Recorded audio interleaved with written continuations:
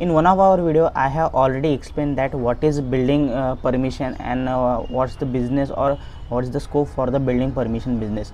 But if you want to start the building permission business or building sanctioning business, in that case you highly require to study the building bylaws. So basically, what is meant by building bylaws? In simple word, I will say that building bylaws is simply the book or a rule books which explain that how should be your construction restricted to for the specific plot area or the specific zone or area.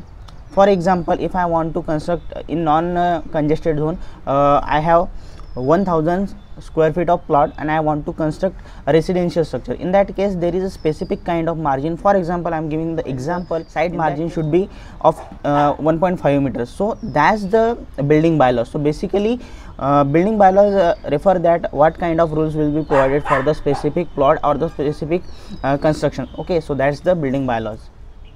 But now the question is that how I can get the building bylaws. So there are mainly two ways. The first way is the soft copy.